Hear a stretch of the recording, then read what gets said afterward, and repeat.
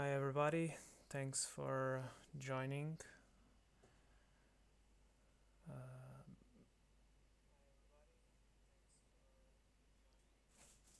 I'm just going to lower the volume of my microphone a little bit. I think it's a little bit too loud. Just double check.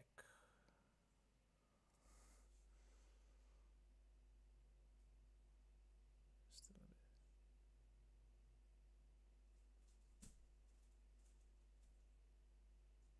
Seems a little bit better.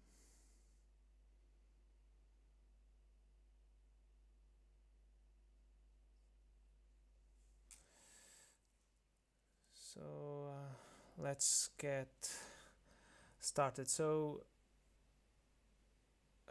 For those who didn't see the tweet, I am going to focus today on how I discovered remote code execution, a vulnerability in the Technicolor 7210 cable modem. This vulnerability is in the smbapp. It's an executable that is used to manage the file sharing capability of this modem slash router. It runs on the embedded Linux that the modem contains. It is a dual operative system modem with Echosh as a real-time OS, which takes care of the networking part, both on the cable modem side and on the LAN side, and also the wireless. And then there's this Linux-based embedded OS that takes care of the network attached storage functionality, which includes the streaming, the file storage, and all those types of things like USB devices. And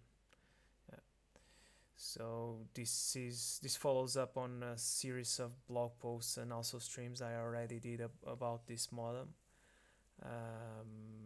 I have disclosed this vulnerability exactly 120 days ago.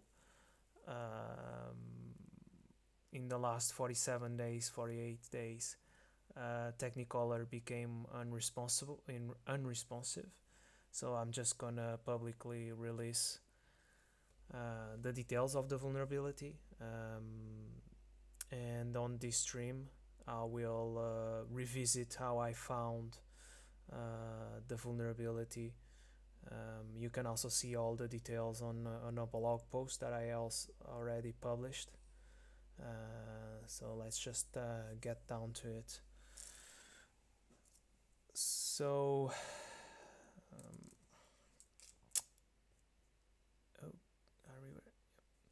so last time I showed you I was reversing one of the applications that could be found on the firmware of this embedded Linux, and that application was the MSC app.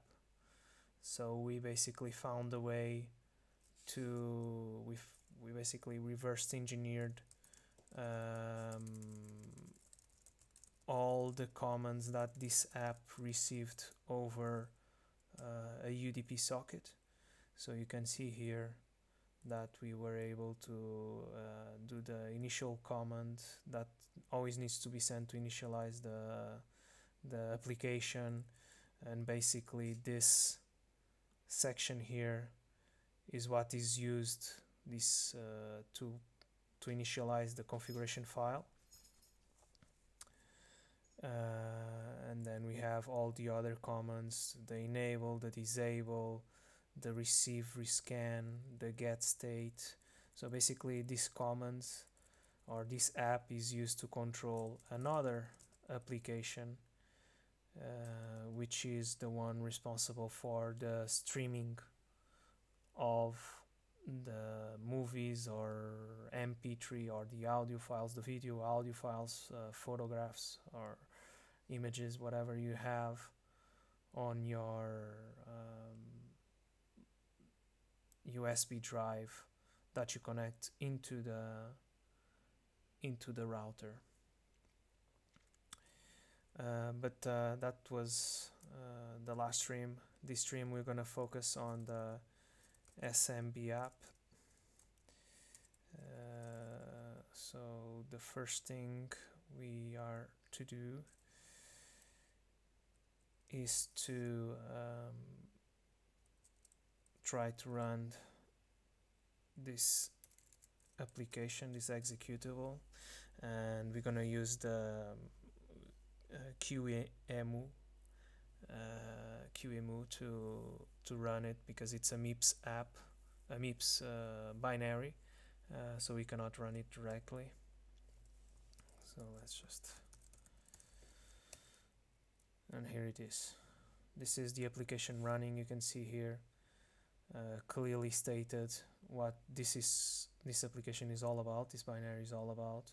You can see here it has also some USB functionality, and basically you can see here as well, now it started up and is listening on port 49,182 as in UDP for commands. And once again, this port is this way of interacting with these executables is done in this manner because the echoes part, so the real-time OS that takes care of everything else in the router, needs to communicate with these applications. Why? Because that's the part that also contains the web interface. So any changes that you want to do on the web interface to the configuration of the router, like changing, for instance, the file share name, you do it on the web interface. The echoes part of the router sends it over UDP to this port in a specific format, and then this application says, okay, I received this command to change the name of the file share, so it just does that by changing the configurations of the Samba, because for instance the file shares are provided by SMB, by Samba. And for instance as well for the password, if you want to change the file share password. So that's how it works. So let's have a look at the smbapp in Qatar.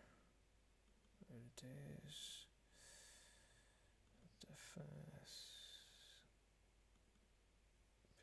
Here it is. I'm just gonna copy it to the desktop, and let's just launch it in R2.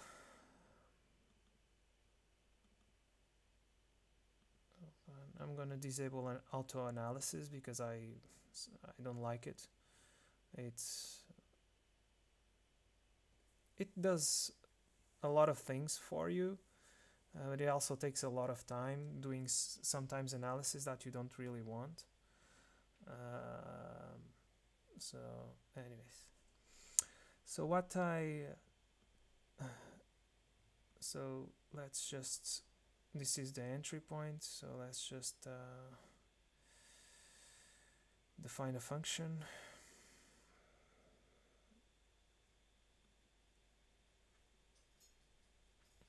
Also what I want to do, let's see if I remember the commands.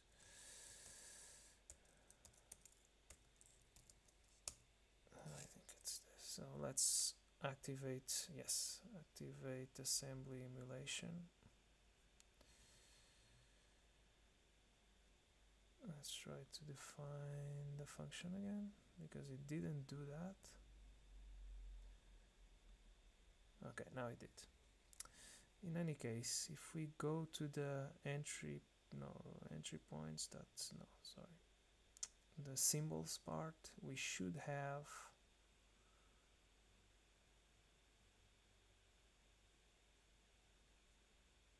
function here called main. Yeah, that's it. So this is the main function that where everything actually starts to make some sense.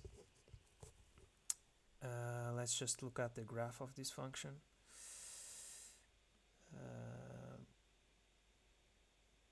So let's scroll up a little bit. We are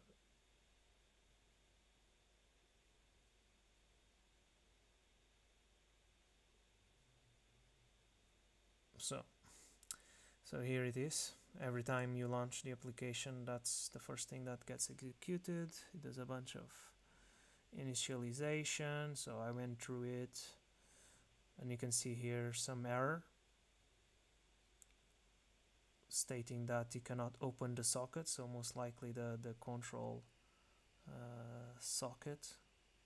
Just make this a little bit wider so that we don't have to be doing so much horizontal scrolling. And that's because it's basically calling here the import socket function.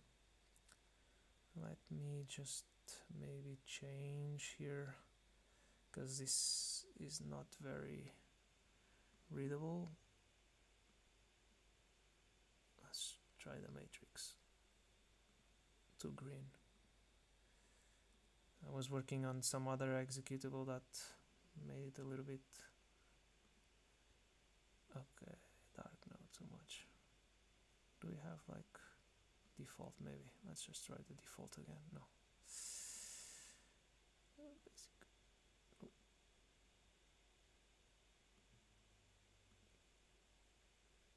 Seriously. Okay, let's leave Tango. So you can see here, now it's easier to read. So you can see here the import socket. Basically, they are trying to open the socket.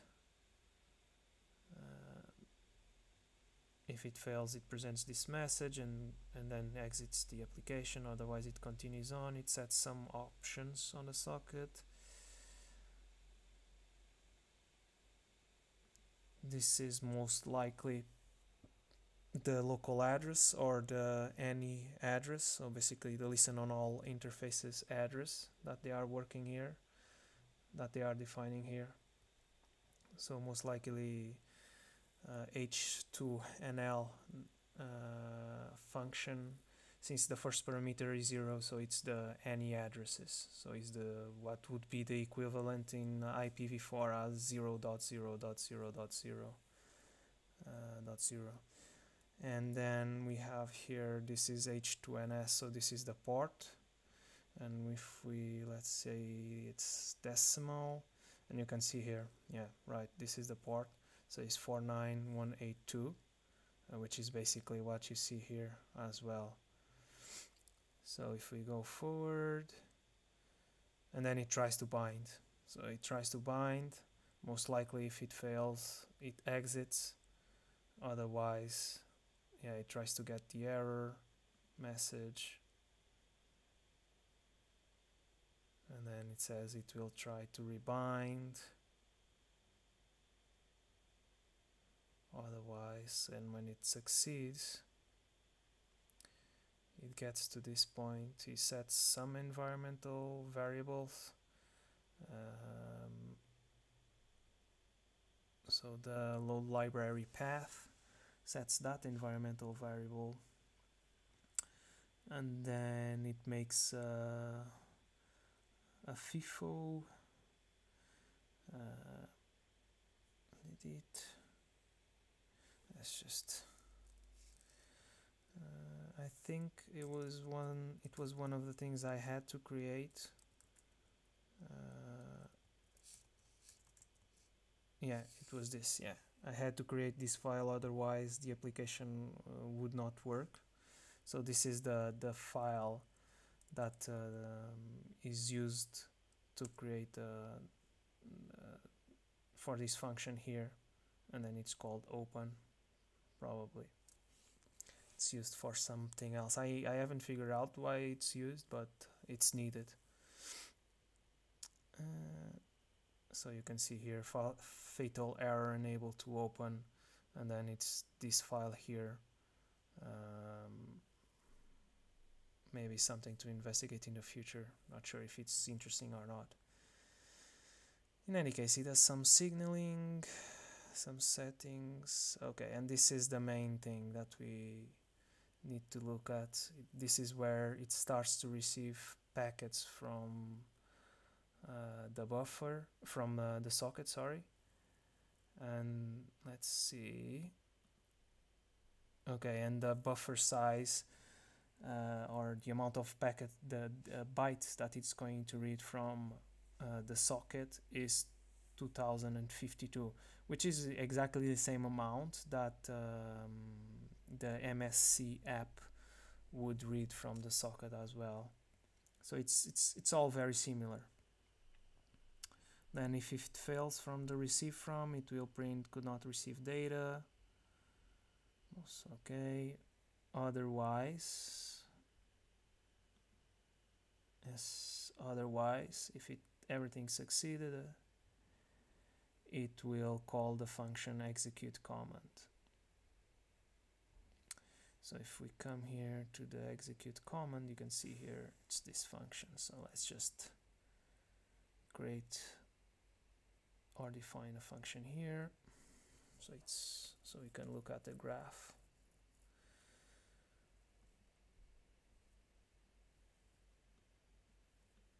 Okay, this is a big graph. Yeah. If I remember correctly, this function is not very. It's way too much branching. Can I?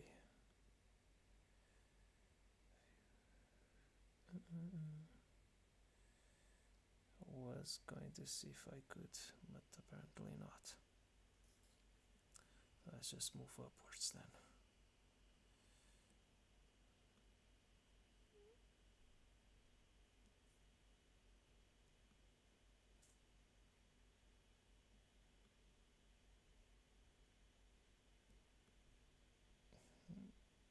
It's a little bit slowy. So I think this is going a little bit beyond capabilities, but it's really, really slow. Okay, so we might have to give up on using the graph, because otherwise I'll have to switch to the non-virtualized version, because this is a little bit too sluggish for me.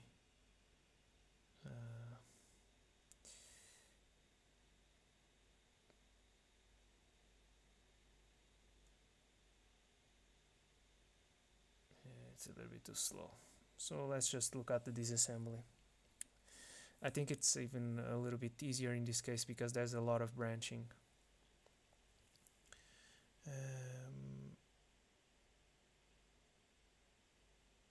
So you can see here there is some initialization that needs to happen. That's clear.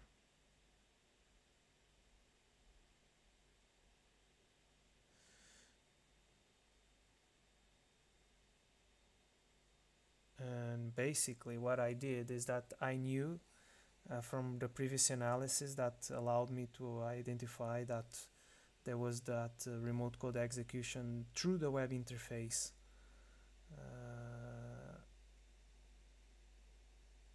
That there were some telnet functionalities to the string analysis, that there was some capability to launch telnet. So basically what I did was I searched for the string, and I can show you actually. If we put here telnet, you can see here there is some launching telnet, killing telnet D. You can see here this is the execution of the command. This is the actual string that is passed to the system function, the one that spawns or that launches telnet, executes telnet in this case. So basically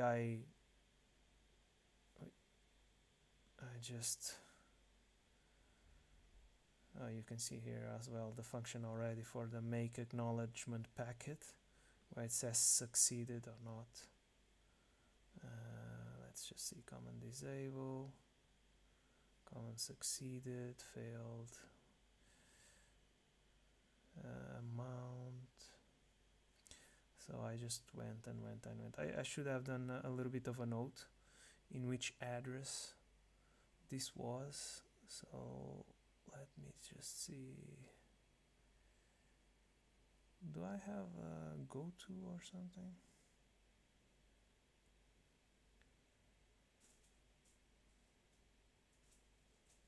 I knew.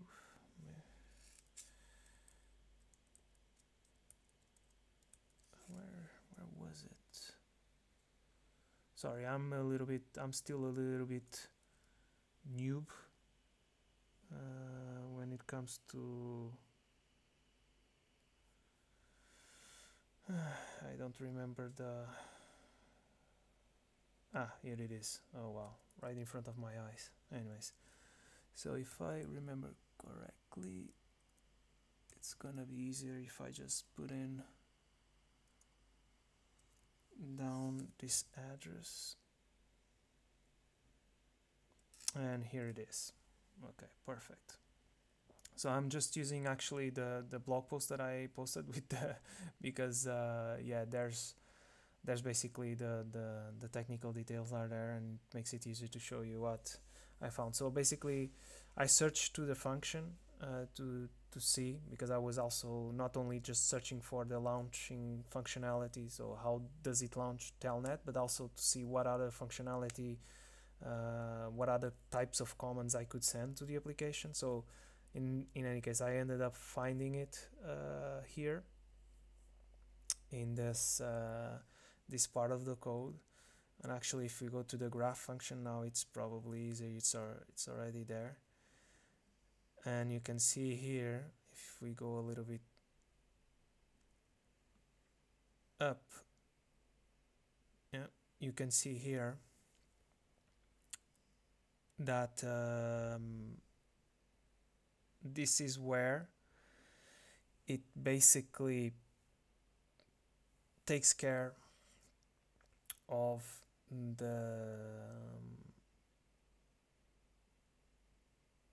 parsing of the command.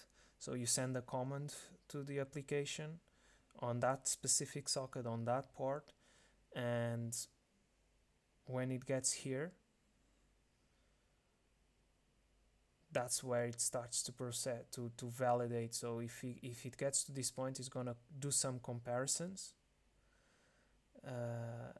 and for instance, you can see here it's doing a comparison with FFF, and if the value at this loaded from this specific offset into V0, it does an AND, a bitwise AND with 1 and a bitwise AND with FFF. Sorry, not FFF, FF. And then depending on the result, it says, okay, you are trying to launch telnet, and you can see here that it will call system with the string telnet for sure. Let's see if it is able to load the string reference, because it doesn't seem to. No, yeah, it loaded it here. So you can see here that it's calling system with the telnet, and then if we look, if the result is something different, then it will kill the telnet D. So okay, so we identified in the code where it loads, or where it launches, where it controls telnet, when it launches it and when it kills it. So we need to understand how the packet needs to be constructed. So basically what I did at the time was I did, because the function is way too complex for you to look at every single branch, what I did is basically I backtracked the execution of the flow of the code, so that it would end up in this function here, or in this section of the function, and from that I constructed the packet. So we know that at some point in time it does a bitwise OR, a bitwise AND.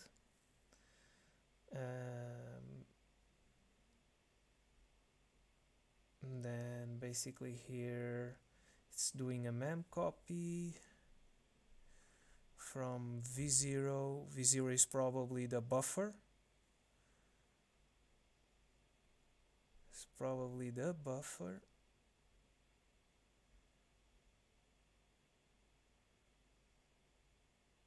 Yeah, it's probably the buffer.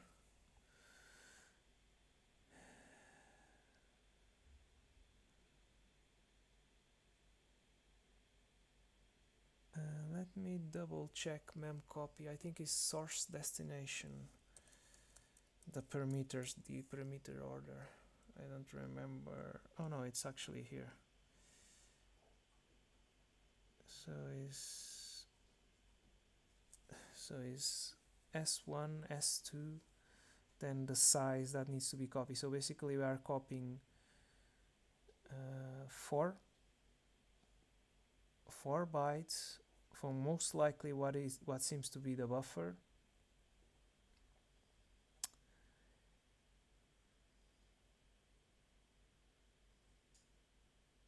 and we are storing it in A1 for some reason, and then we don't use it for now. I don't think we are using it for now.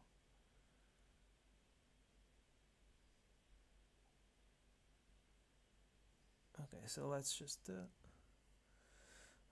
move.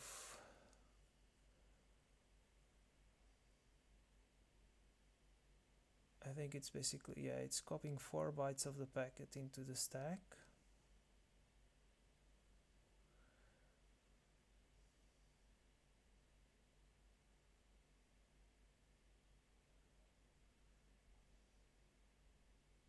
And then basically if the bitwise is 1, if it equals 0, so the comparison is successful. It starts, it's not successful, it's not. No, it's 1. Yeah, if it's 1, then it starts telnet. Yeah, that's what it looks like. Okay. So if we go a little bit further up,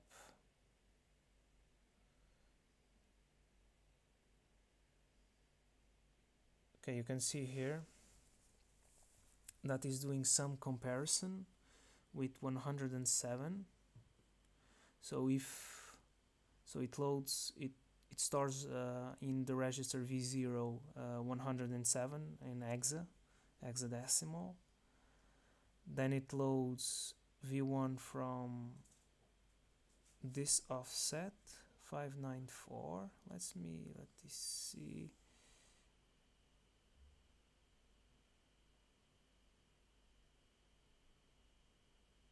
Okay, that offset, and it compares it. So we know that it needs to be 107.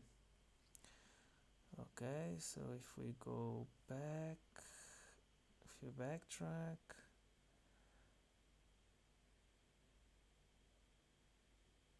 okay, so it's comparing if it's 103,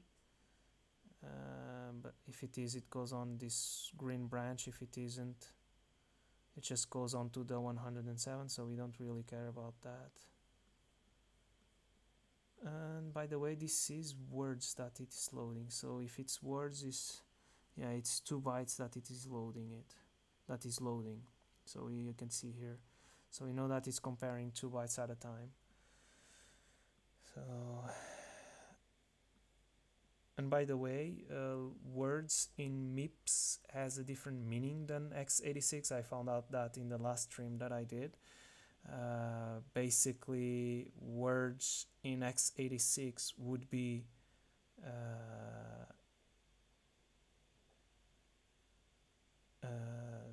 was it words? No, sorry. In MIPS, it's 4 bytes. Half word is 2 bytes. Exactly. So in MIPS, word is 4 bytes, when in x86 a double word would be the 4 bytes. So yeah, that's a little bit of a difference that we have to take into account when we are doing the math. SLTI, so tests if one register is less than a constant. So if it's less than 103, so we don't care about this check either. So if we follow the work, the flow, once again comparing with 102, we don't really care. So it's starting to look like that the first thing we need to send is a 107 as the command. This is also comparing to 23 in hexadecimal. So if we continue to follow the code, backtrack. Sorry. If you continue to backtrack, 22, continue to backtrack. Oh Jesus, this is really slow. Okay. If you continue to backtrack,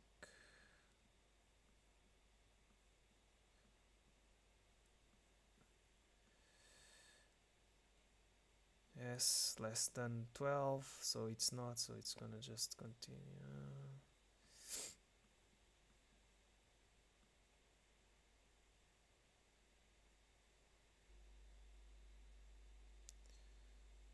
Oh, and we're starting to reach the main. I think we are. Sorry.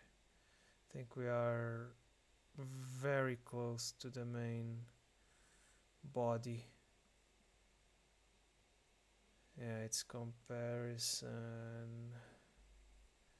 This is loading a half word, so 2 bytes.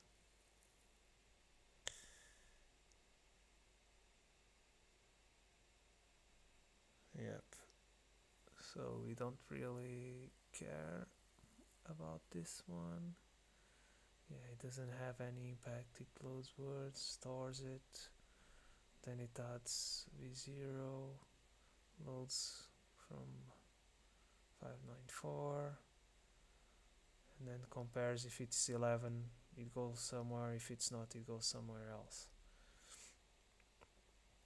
And here it is. Basically, now we are at you are at the initial. So what did we learn? We learned that we need to send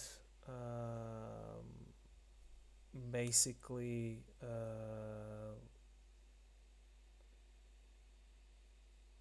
107 and then a 1 in the UDP packet.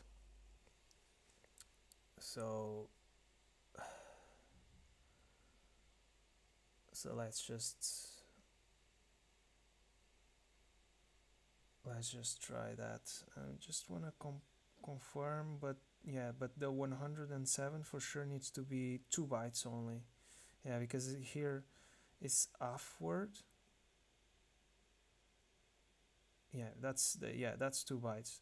Do bear in mind that even though I only posted the blog post today, I've written this blog post 120 days ago, so the 4 months ago. So even though I remember more or less what I did at the time, I still need to confirm some of the details because I don't remember them as vividly as I would back then. So definitely the first, if we look here,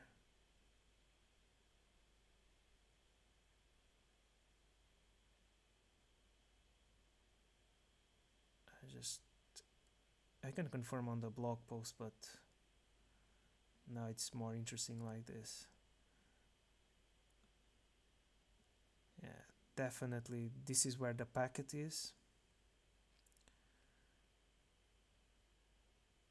This is where the packet is. And then basically it loads 2 bytes from it, and then it goes on to compare it. So basically what defines the command that you are sending to the application is the first 2 bytes. Yeah. And then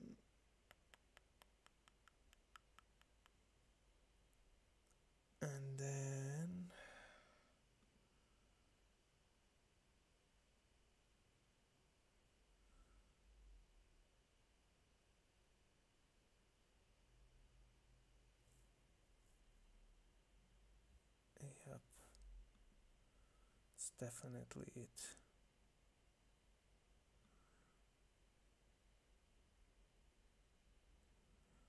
It's definitely it.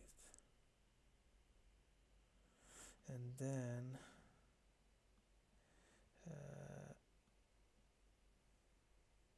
let me go see if I can find it again.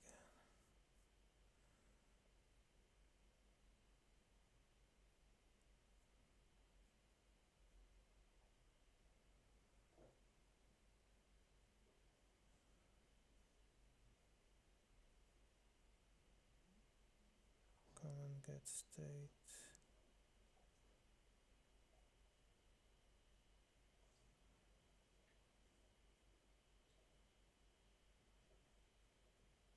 Create network. You can see here create network folder. So one of the commands.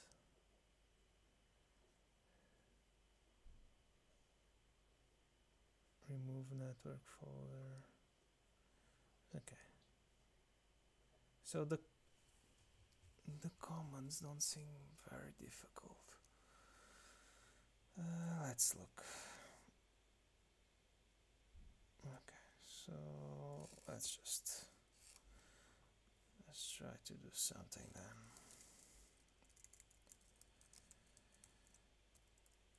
So this is what we used in the previous stream. So let's just be nifty and just reuse stuff. So let's just so it's actually this is exactly the same thing. The port is different though, so the port ends in 2. Let's just leave this as it is. Or we can comment these lines out. It doesn't really matter.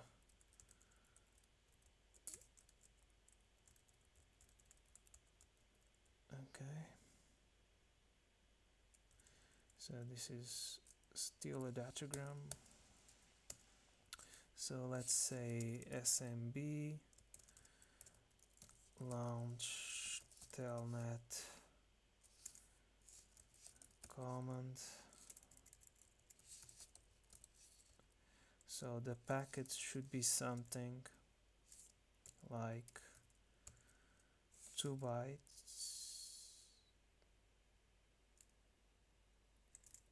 1/x7, so 107 in hexa. That's the first byte. Let's just try it like that, see what the app responds. Most likely it's going to respond that it hasn't been initialized yet.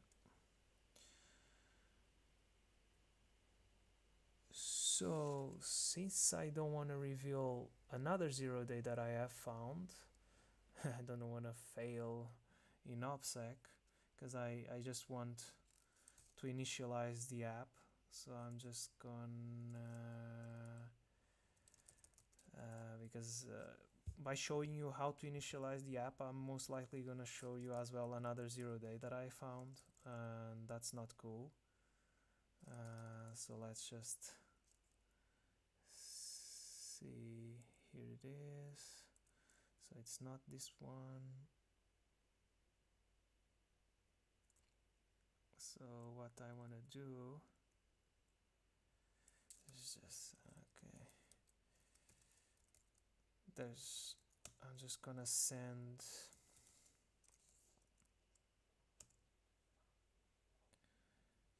Okay. Now let me go back. I forgot that I needed this command, and yeah, I definitely don't want to reveal that one yet. I haven't yet reported details to Technicolor. So let's just be polite about it. And so now the app should be initialized. So if I do this, no, oh, actually it's not yet initialized. Should have been initialized. Interesting.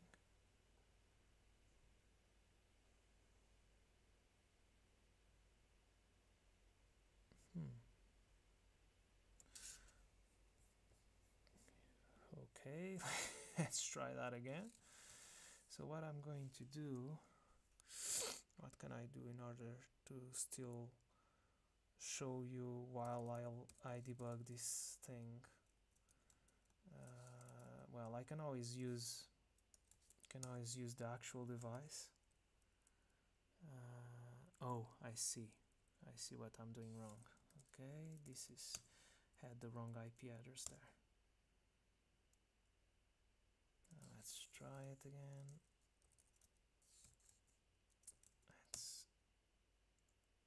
Okay, yeah, perfect. Now it's initialized.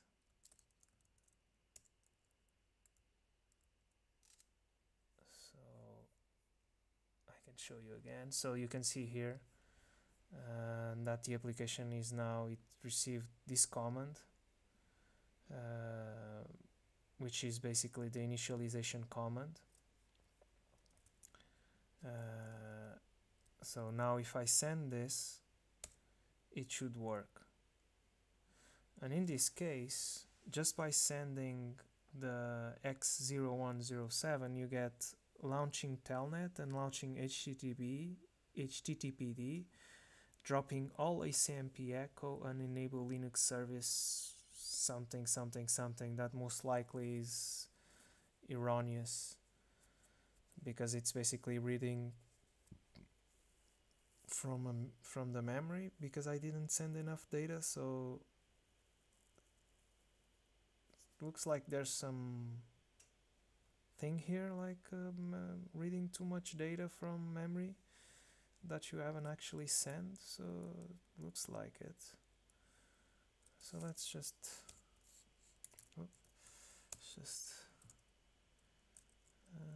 see. So we send this and it enabled a bunch of things. What if we send x00, x00, x00, x00? So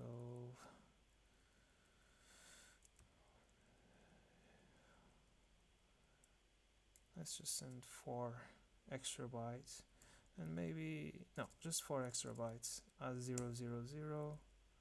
What does it do? Okay, you can see here this changed, but everything else is the same.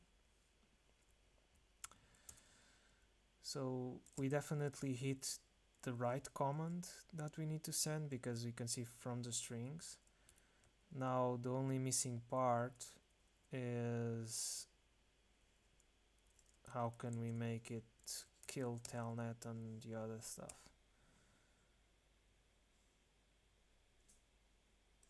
Okay, so let's do the Metasploit way. Basically, let's put a bunch of A's and see what falls out of the tree. Let's see, what does it do? Oh, so we got one saying killing HTTPD. We still don't seem to have control of what this number is for some reason. I always like to do this. Did I?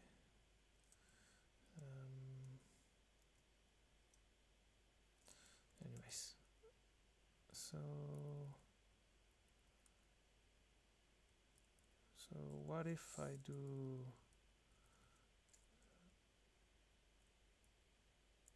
a 0 and a 0? Wait, sorry about that.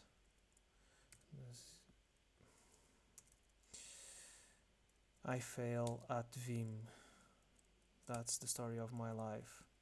I'm lucky enough that I know how to exit Vim apparently. Anything else is a challenge. So let's make this all zeros. The next 4 bytes. Actually, I could just look at the disassembly, but this is... So killing HTTPD. Okay, that looks good.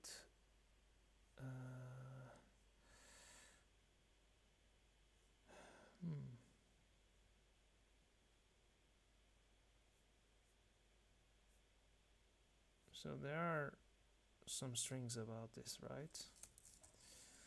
Yes, so you can see here, oh, it's serving from this directory.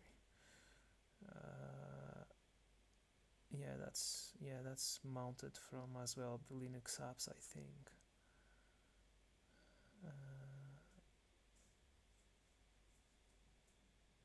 So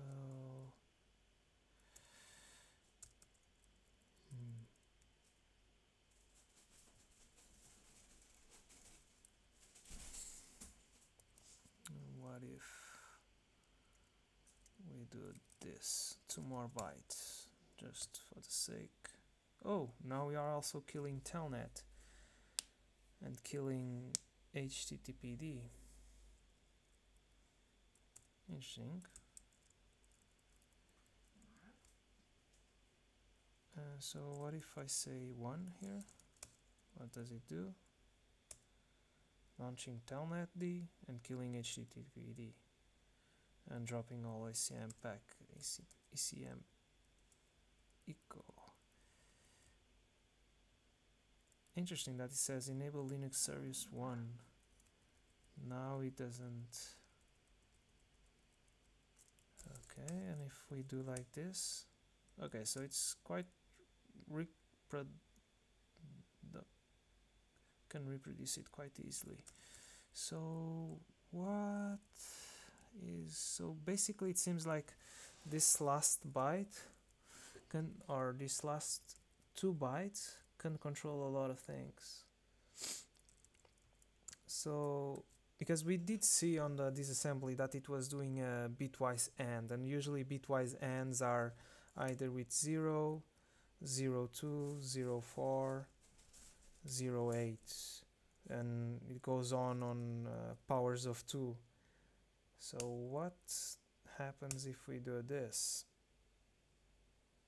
So yeah, you can see here that it's basically killing all the services and still dropping telnet, dropping ECMP echo traffic.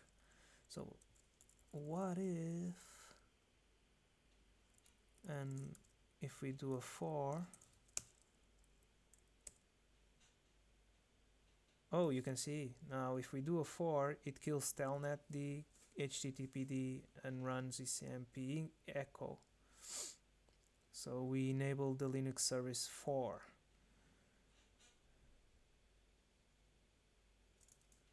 So this is starting to really look like, yeah, definitely it's a bit bitwise AND. So what we can do,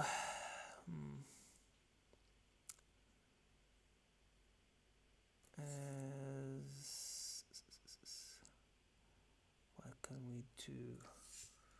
We can do a bitwise AND.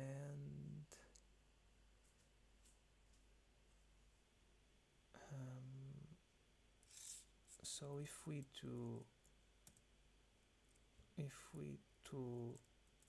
we say it's a 0 here, disables everything, right? So let's just try that.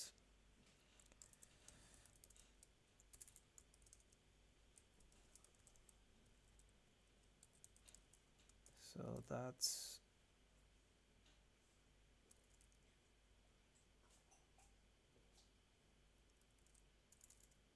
a 0 0, and then when we send the 4 is enable smp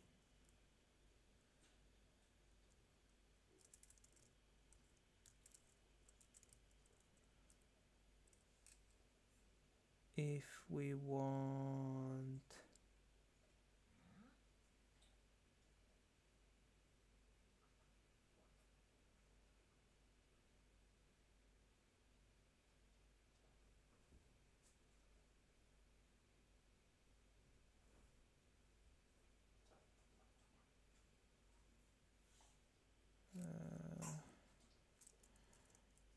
enable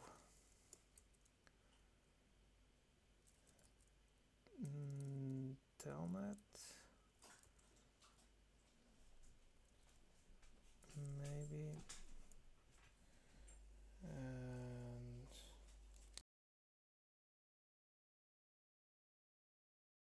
let's see, enable httpd, which would be maybe.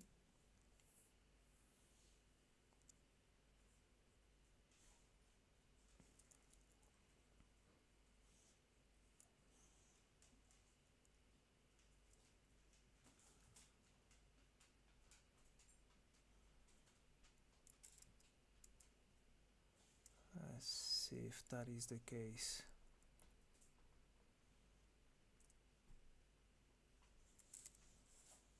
In any case, we can already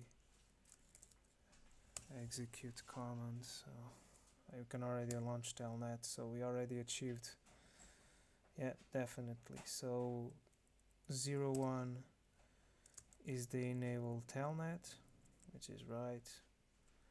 Let's do 0 2, what does it do? It's the one for, you can see here, launching HTTPD, and it kills telnet and drops all SMP traffic. And if we do here a 4,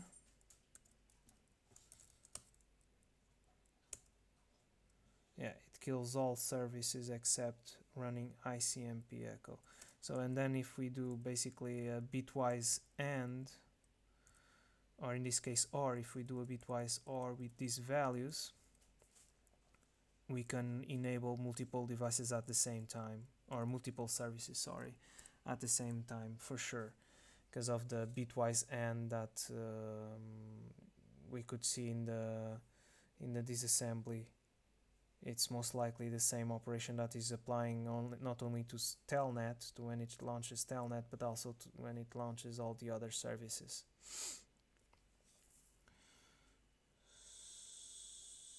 So what if I send these commands? So this one is running everything, so let's just send it to the real thing. I'm not sure if it actually launched telnet. Let's just Actually, let's just send the enable telnet command.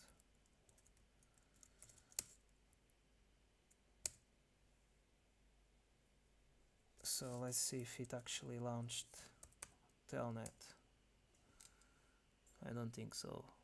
I don't think, not no, I don't think, yeah, it didn't. So let's see if the telnet binary is here somewhere.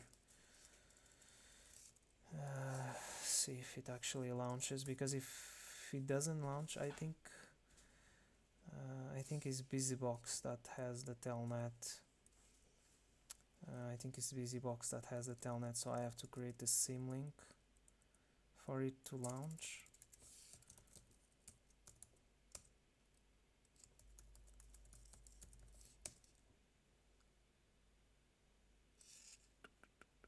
Where are you? Yeah, telnet D. Okay, so I need to create a symlink.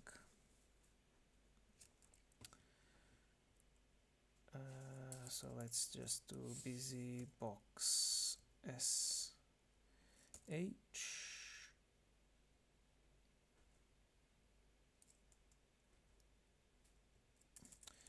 BusyBox LS, change it here, bin BusyBox LS, and let's do BusyBox LN.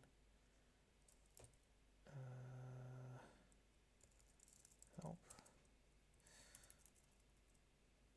Make a symlinks instead of hard links.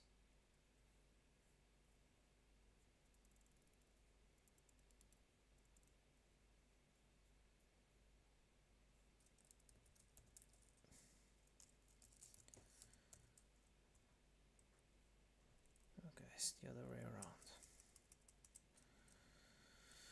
Sometimes I also fail at Linux. Why?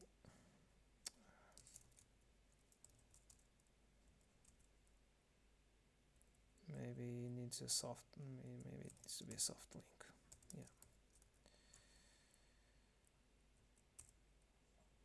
Yeah, definitely needed to be a soft link. So now we have a symlink. So if we do this,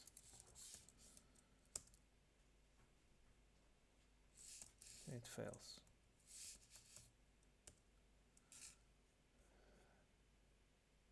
But it's listening. It's listening on in this port. So let's just see what IP. Yeah, definitely. So it will work. So let's just kill it. Oh, sorry. Kill -9. Oh, sudo. So if we look at it, yeah, it's not running anymore. So if we run the smbapp, oh, I'll have to reinitialize the app again. Oh, okay, let's just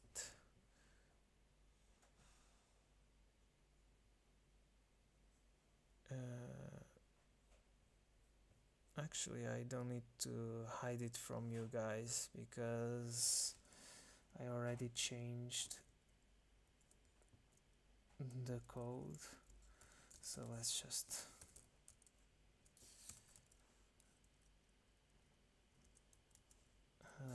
run it, because this will not, yeah, this will not exploit.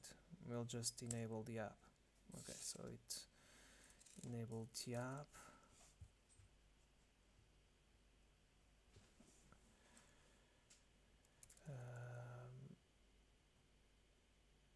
So the next thing is to actually run the test.py. Says launching telnet. Let's see if it actually worked.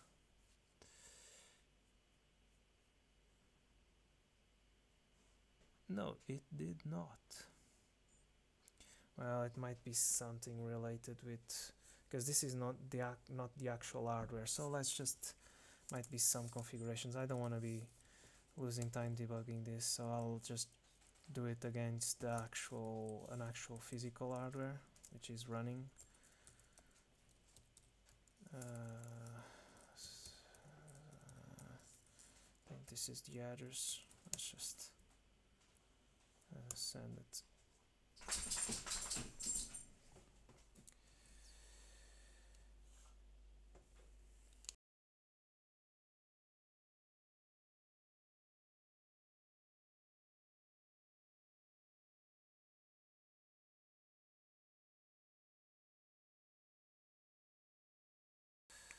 So it seems that the IP, apparently it's not this IP address. Let me just check what IP address.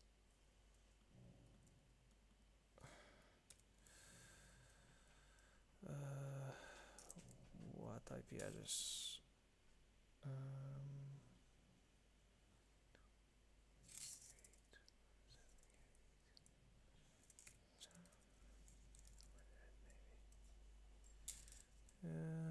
Is it this the one? It should be the 10.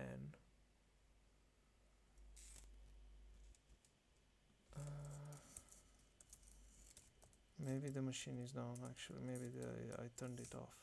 I don't remember. No, it's up, huh?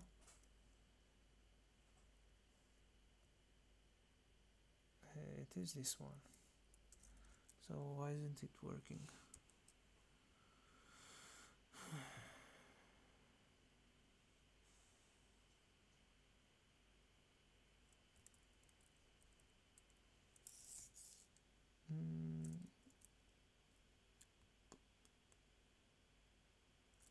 Maybe it's in need of a reboot, I guess. Because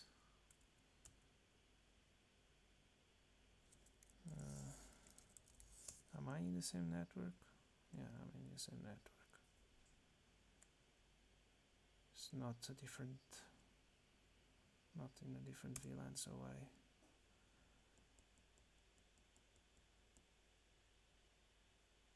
not in a different VLAN, so some reason maybe it needs to restart.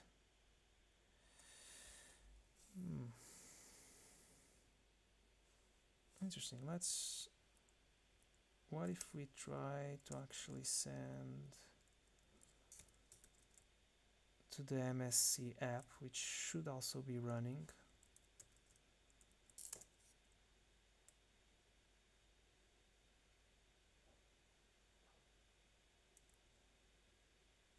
And instead of sending that, let's just send the get state command, because I don't want to mess with that. But whatever is happening on that app. Yep, it's perfect. Let's try that. No, it's not responded. Maybe it's crashed because of the tests that I done. But in any case, you can see here. I just wanted to show you the telnet login working, but for some reason the app is not working. So let me just, for OPSEC failure, to avoid OPSEC failures, actually let me just pause the stream there and let me confirm that this is the address, because I'll have to use passwords and stuff and things that I don't want to show you guys, because, you know, passwords.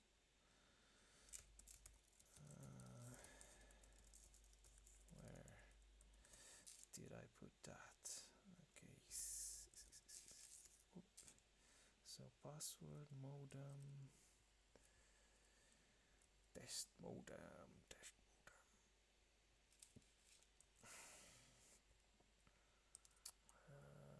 okay, advanced configuration.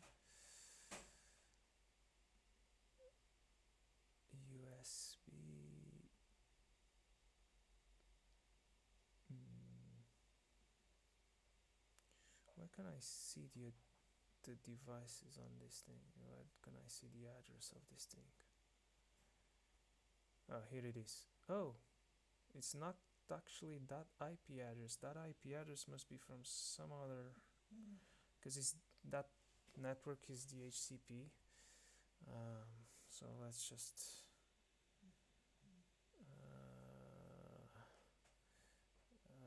oh wait, what was once again I forgot. No, yeah, I'm in the right place. So the address is 206 actually. So let's try that again. Actually, there is a machine on 10, but apparently it's not that one. I thought it was. Maybe, well, reboots, whatever, they changed IP address. Yes, okay, so that's perfect. So let's just send it to where we actually want to send it.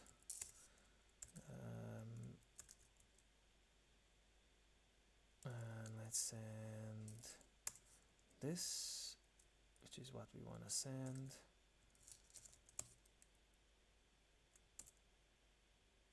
Oh, it succeeded. So if we do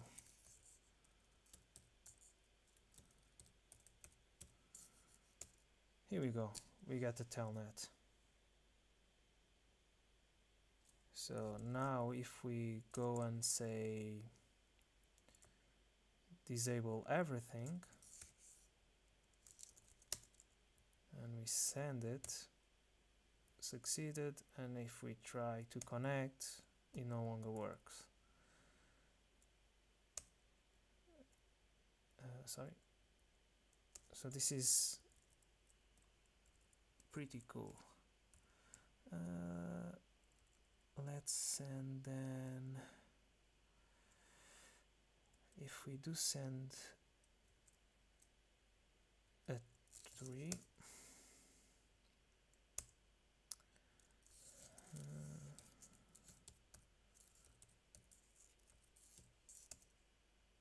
so you can see here it worked, the HTTP server. If we connect, it also enabled telnet, but if we try to ping, it doesn't work. So let's try to enable every single service, including the ping. So if we do, or we can just try, let's try to enable the ping, the ICMP, and disable everything else. So if we do this, succeeded. If we try to wget, it fails. If we try to telnet, it fails. If we try to ping, it works. So you can see here, so basically this is what I discovered. I discovered that there is functionality on the smbapp to launch the telnet daemon directly without actually exploiting the previous vulnerability that I have found. And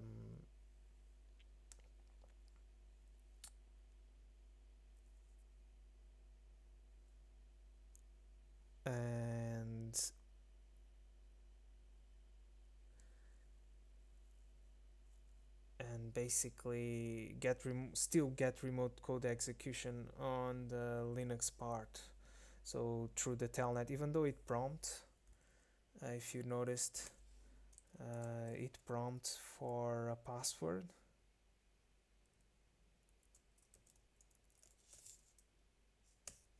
which one would have to try and find out exactly what it is. Still, it's a vulnerability. Root for sure, and then something, I don't know, something else, some password. Once again, I didn't end up cracking this password because I found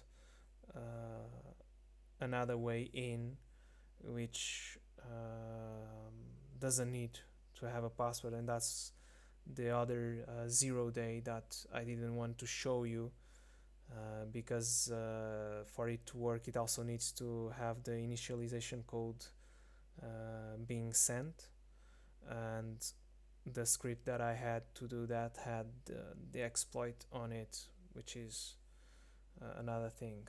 But I didn't want to show you guys because I haven't disclosed full details with full details with Technicolor. I only told them that I have found another vulnerability, but I was looking for them to fix this one before I could, or before I could release further details on the other. Let's see what I do. I'm not sure if I'm gonna still try to report back to them this new vulnerability, which is it's in a way related with the vulnerability that I've found and that they fixed on the web interface. It's basically it's kind of the same functionality.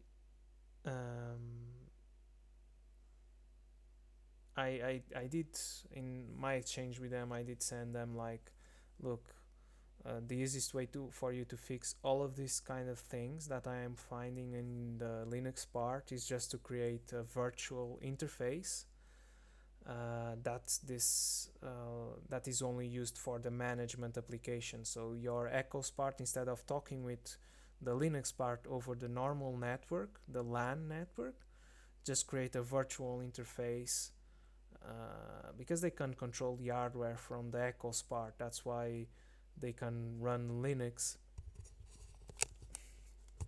at the same time as they run the Echoes part, because it's not virtualization or anything like that. It's just the platform itself allows for that. So for sure they can create some sort of virtual interface that is exposed to the Linux part as it is USB or anything else,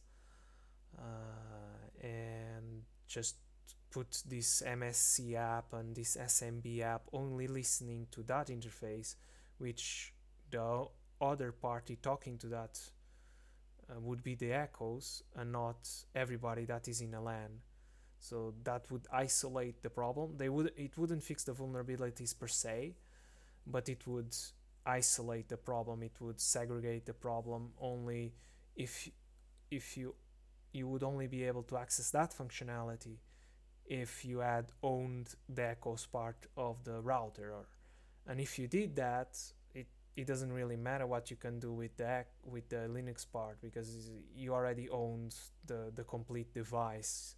You already own the most important part of the device, so it's not gonna gain much by oh, I can also hack the Linux. Yeah, but you already hacked I don't want to call it the hypervisor because it's not, but the underlying OS from where the Linux embedded OS is running from. So that's my advice to them. I don't know if they are following up on that, if they are not, if they don't really care anymore. I haven't gotten anything else from them in 47 days. I contacted them also like 20-ish days. I don't think it was even 20 days, I can confirm, but I contacted them not too long ago. Yeah, it was on the 8th. So the last time I heard from them was on the 7th of September, and now is the 24th, so that's the 47 days. 24th of October, sorry, and that's the 47 days. And I also contacted them on the 8th of October, but in any case they didn't reply. So we are doing this for 1 hour and 20. But this is, in any case, in a nutshell, this is what I did in order to find this vulnerability. I knew from the string analysis beforehand that there was some functionality to launch Telnet natively. So I just went through the source code. I looked at the main function, and I saw that there was a loop receiving packets from this socket on port 49182, if I'm not mistaken. And then I saw the execute command. Then I went to the strings. I noticed I searched for telnet, and I confirmed, okay, this is what I'm looking for. And then I basically went through the execute function, trying to see where this functionality, the execute command function, and to see where the functionality was. And then, because the flow graph was so complex, because there's so many commands that you can send to this app, that I basically said, okay, let's just backtrack the flow and try to understand what parameters or what bytes do I need to send to this socket in order to trigger the telnet spawning, because by default it doesn't. The default is basically the HTTP server is running, ping I think is enabled as well, but anything else is disabled, so the telnet is disabled. So you, by using this, by sending this command here, this packet, you can basically enable telnet. And if you do a bitwise AND with all of these with these three values, then you can enable everything. And if you send a 0, you basically disable everything. So it's still, what time is it? So we can still do a little bit more, but sure, what can we do? Some more interesting stuff. Well, because the next interesting stuff I found was the other 0 day, which I don't want to disclose. And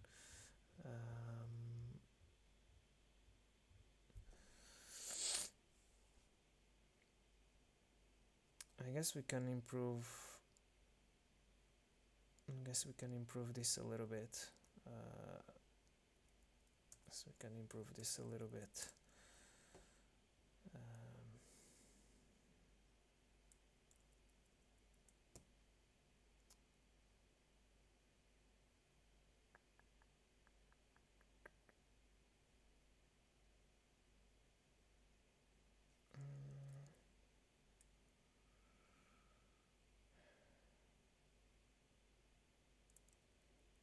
Actually, this is an R, so let's just, because I'm lazy, I can't do many hexadecimal calculations. So let's just see if we can come up with, so if we do 1 or 2 or 4, that gives us 7. Sorry. So enable everything equals 0x07. So if we do send here,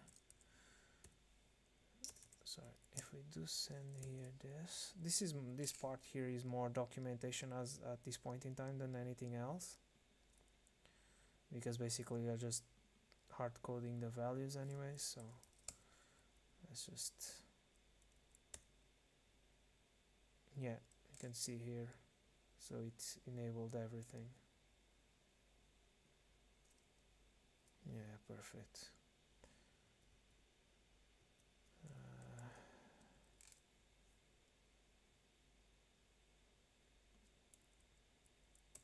We can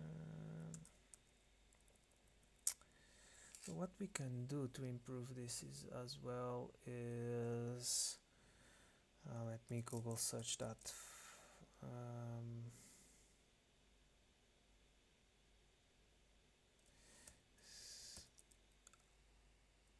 Python pack, I think.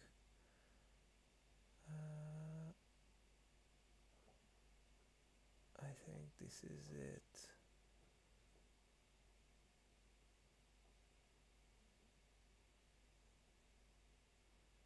Oh yes. So let's see. Let's make this a little bit better, a little bit less hard coded. So import struct,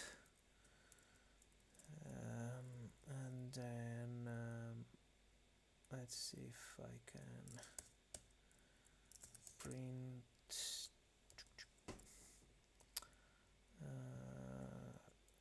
struct dot pack. Just want to be sure I'm not doing anything. So it should be like this, and I want a short, an unsigned short, so an H. And if I do this, enable everything,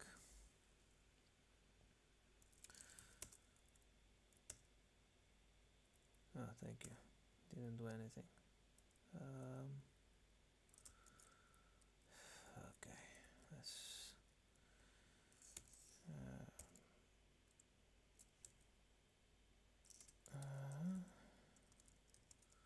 like this. So is it like this? No. A number is required, not string.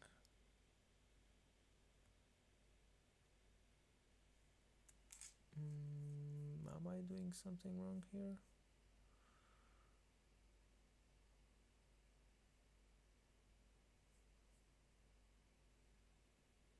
Okay, let's just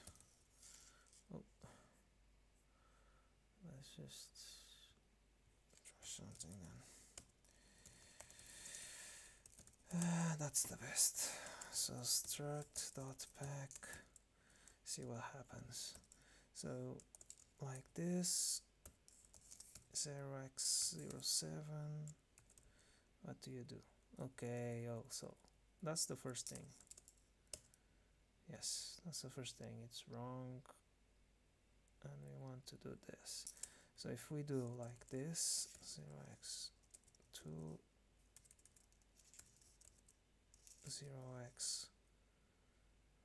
0x4, we get the 7. Okay, so I'm in the right path, so let's just improve it. So what we want is say, okay, service equals, and then we can just say this, and we can take this one out.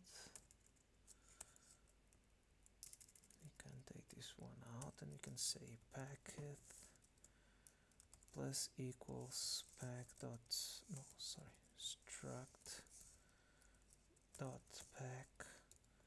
So like this, H and service. Hopefully this will work. And let's just say enable telnet. What will this do? Oh, lol. Not the right thing. Yep, it will work. And if we say, okay, let's enable telnet and enable HTTPD,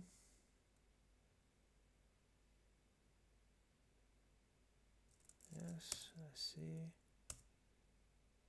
Yep, it's working, so that's the best way to do it, I think. And we can do like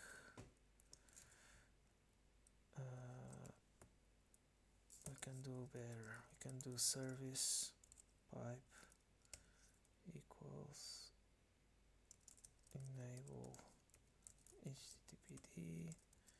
service pipe equals. Does it? I actually don't know if Python has this operator. This is interesting. I don't remember. Maybe it doesn't. Let's try it.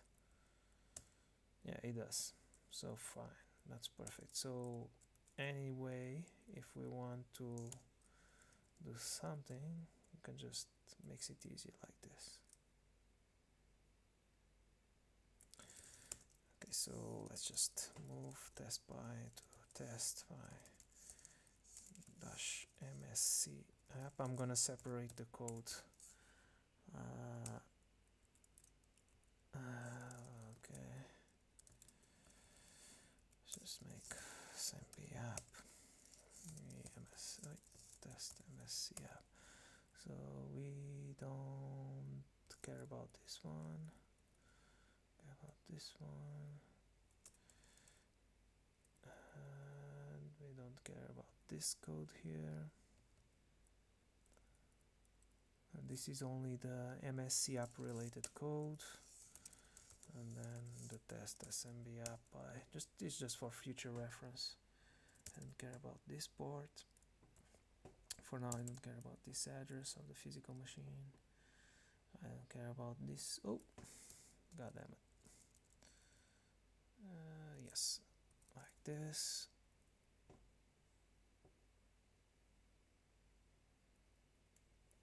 And if we want as well service, because if we do this, it doesn't really matter what we did before. It will make it a 0, I think. Oops. No, wrong. I have to make it like this. Yes, that will work. Yeah. Okay, so yep. So this is a little bit of a script then, our little script. So it's easier for us to just. The next step would be to ask the user what he wants to do, but yeah, that's not really interesting. This is just to make our life a little bit easier if we wanna telnet into the device.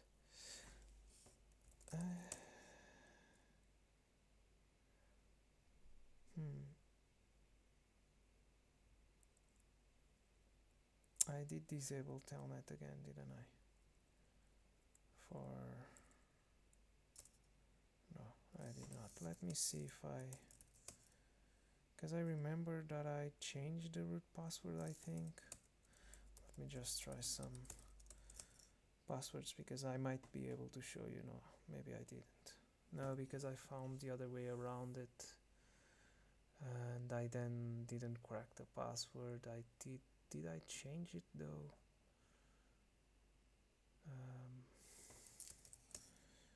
I don't think so. If I did, I would have put some other easier password to remember for sure.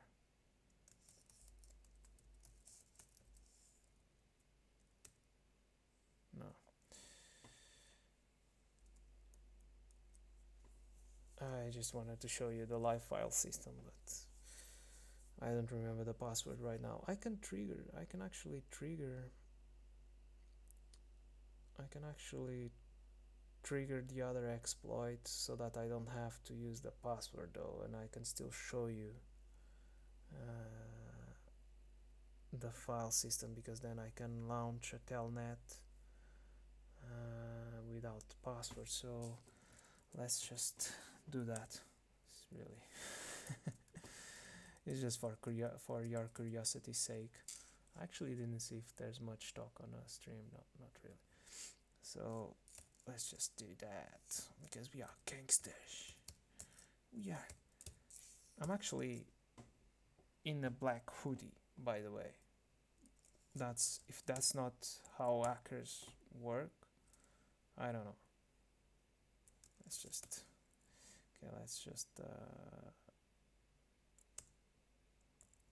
and if we try that, now it's working and it will fail.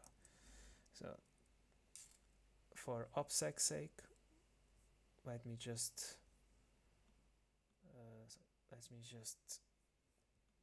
not show you what I'm going to do next. Otherwise I'll be revealing the 0 date, and that's not good. It's not a good idea. It's not a good idea.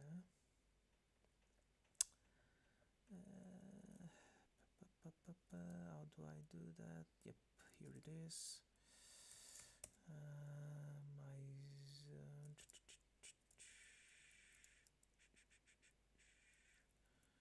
Okay, send it to the right host.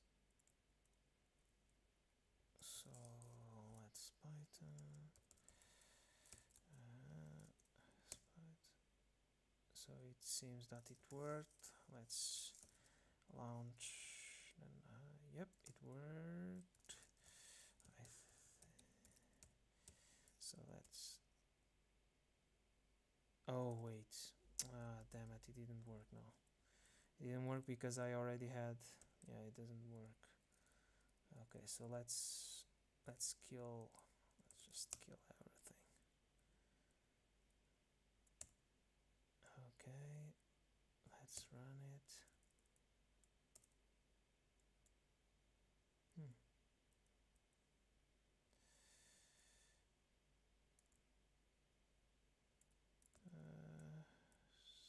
Not working.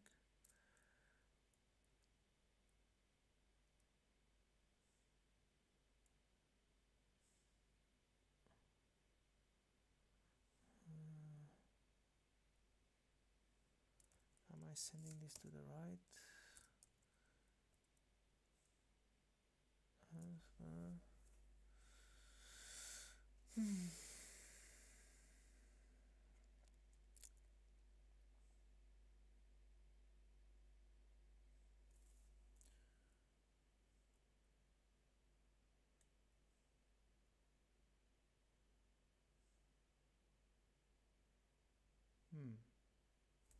It's not actually working. It's not doing what it's supposed to do. Saying connection with.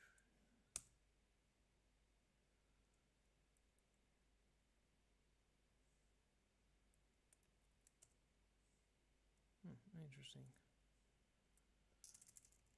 Well, this is something that I will have to debug why it's not working. Maybe I'm sending it to the wrong IP address once again. Maybe no, it's the actual one,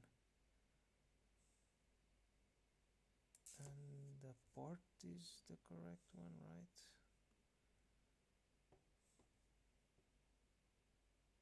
Yeah, the port is the actual one. So why aren't you?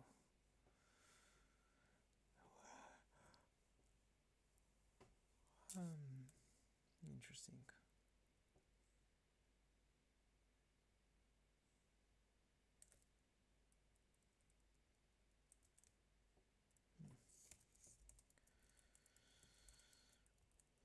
Maybe I just need to send some water. Well, I'm not being able to launch to make it work, so I think we'll just leave it as it is, and I will debug it another time. Most likely it needs a little bit of